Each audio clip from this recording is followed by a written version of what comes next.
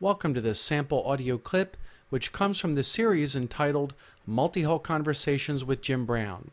In this recording, Jim speaks to outdoorsman, watersports entrepreneur, and small trimaran developer Andy Zimmerman. Andy is the owner of the Get Outdoors store in Greensboro, North Carolina, found on the web at www.getoutdoors.us. You can find out more about this historic audio conversation series with Jim Brown at www.outrigmedia.com.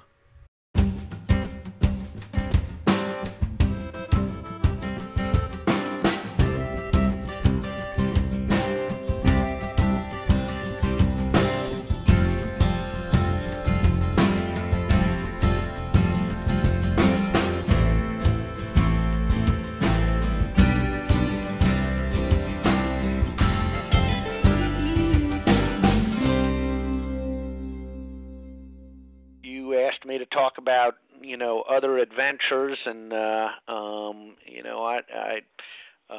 found a lot of adventure after I'd met you and got into sailing and just a new experience on the water. And, we started out with the Windrider 16 and, some similarities to the squirting with that wave-piercing hull that you designed. Oh, yeah, that's right. I suppose a squirt boat has a wave-piercing bow. That's true. It does. It does. It's just turned the other way, Jim. And, it was, I remember going out in the Windrider in rougher coastal waters and thinking the same thing. Because, in a way, it was a wet ride. And, of course, squirting was a wet ride. Yeah. But, piercing through the waves, in the ocean, I had a similar feeling, instead of going up and over them like people were used to. I had never been introduced to a wave-piercing hull. I've been introduced to a river-piercing, hull, but never out on a large body of water in a sailboat. So, it was interesting and brought some new adventure into my life. And, we started camping out of the Windriders and even more so when the Windrider 17 came along. But then, the project that we did with the Rave where the foils were piercing through the waters and, the boat was totally out of the water. Again, another level of adventure and innovation, which is adventure to me, building something that's totally different as long as it makes sense than anybody else ever made.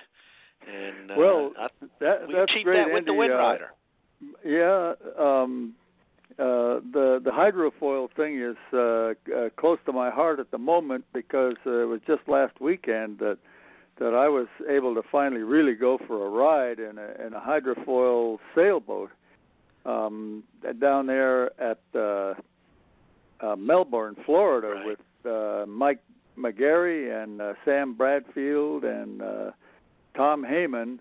We sailed their new 17-foot trimaran that's equipped with 3 T-foils. That is, it looks like an inverted T. There's a vertical dagger going down into the water with a horizontal wing attached to the bottom of the dagger, and the wings actually lift the boat up out of the water. I'm describing that for our listeners.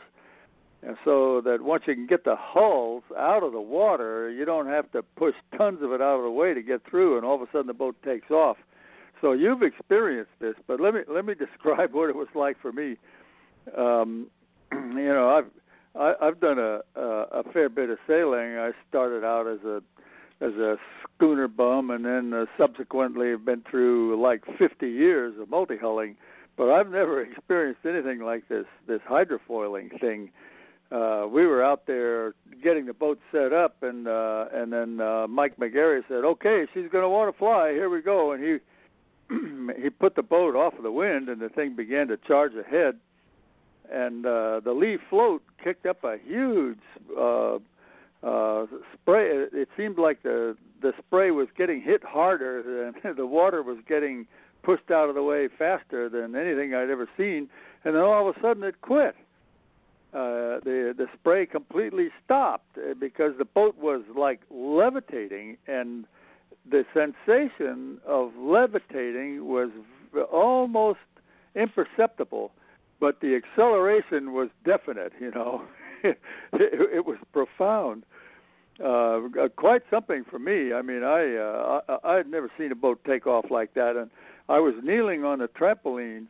They have net trampolines in that boat, Andy. You can get your fingers through, Mm-hmm. And I was really hanging on to that thing as the boat took off. And the next thing I noticed was the quiet. All the water noise was gone. You could hear the wind okay, and so then Mike sheeted in and started heading up, and holy mackerel, there was all of a sudden just a quantum increase in the apparent wind.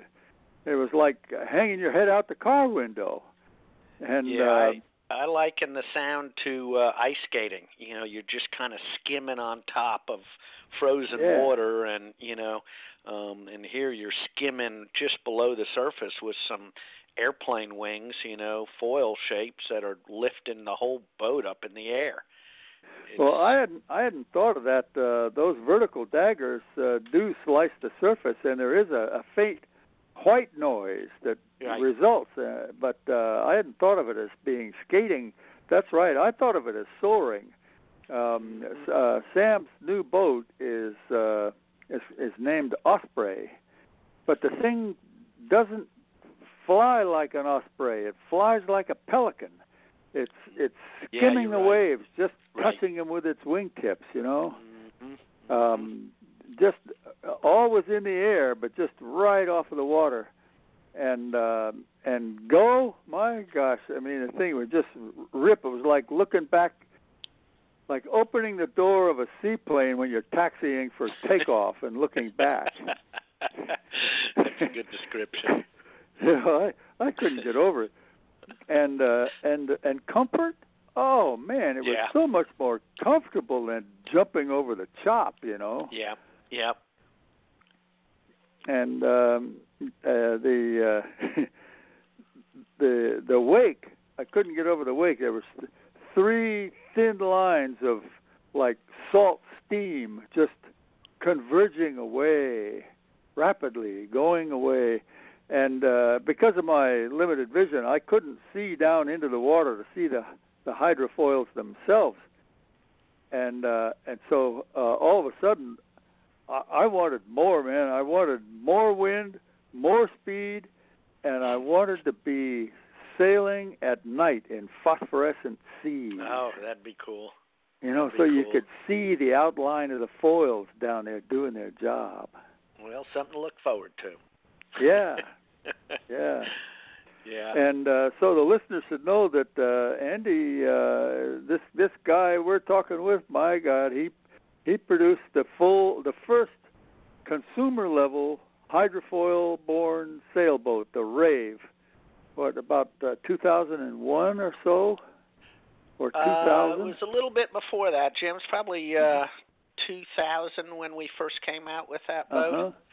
Yeah. And, I called it the manufacturing accomplishment of a lifetime that we never made any money on. Yeah. We probably, we learned a lot, and obviously it got us a tremendous amount of attention. I think for the Windrider, Yeah. I think a lot of people looked at the Rave and then bought Windriders from us. Yeah. Well, that was called the Windrider Rave.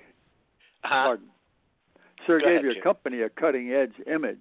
Oh, it was written up in every single magazine, plastics industry news, and, front cover picture, and the plastic manufacturer, multi-billion-dollar company who sold us the plastic, put it in there on the front cover of their annual report. Yeah. So it got us a tremendous amount of attention. We learned a tremendous amount from a manufacturing standpoint. Again, the molded through ports for the foils.